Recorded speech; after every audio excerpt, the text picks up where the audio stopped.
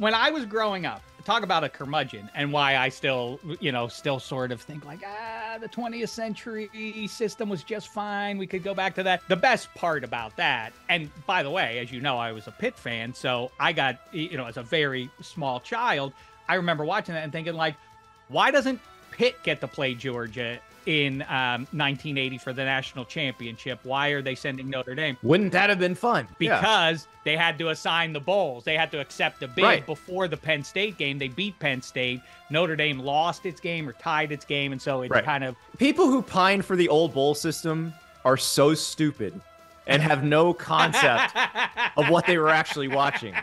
But it was the best moment when the guy would be like, hey, coach, want to offer you a bid to the Gator Bowl, and the whole locker room would explode. That was a great moment. It doesn't offset the greatness of a 12-team playoff. And then they're like, wait, what if we're better than a Gator Bowl bid? Why are we going to Jacksonville?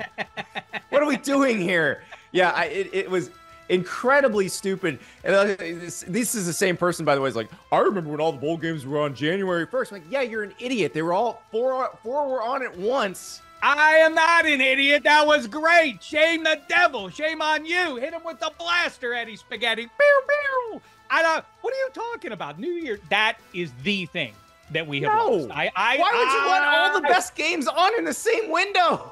Listen, I'm with Big Cat and anybody else who says, wait, more football? Well, then I'm not going to complain. Great. I get that. It's not more football. It's less, though. The way it is now, you can actually watch the good games.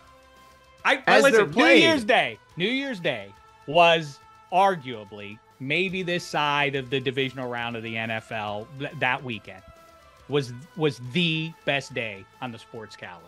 All hash was settled. Well, great. You're going to get that now with the quarterfinals, except you're not going to have to worry about switching between one or the other. You're going to watch the game, and then it'll end like a big NFL playoff game. Does the NFL run playoff games concurrently right now?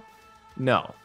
Because the NFL is smart. But don't you see, wasn't it nice when you put your head on the pillow at night after the Sugar Bowl and Orange Bowl had concluded, you put your head on the pillow, and every year you thought, all right, I don't like to go back to school, but now I know who the national champion is. Right? That's how you felt. But you didn't know. Because they didn't get to play for the national championship. The teams that were supposed to play, one of them played in the Orange Bowl, and one of them played in the Cotton Bowl, and we don't know who the best one was. You knew. That's what I won't stand for. Had the AP voted on it already, Shek? Did UPI disagree with AP? I'm like Shawshank standing over the warden, or the warden hovering over me. Why are you being so obtuse? You knew who the national champion was in 1989. You knew. You didn't need help.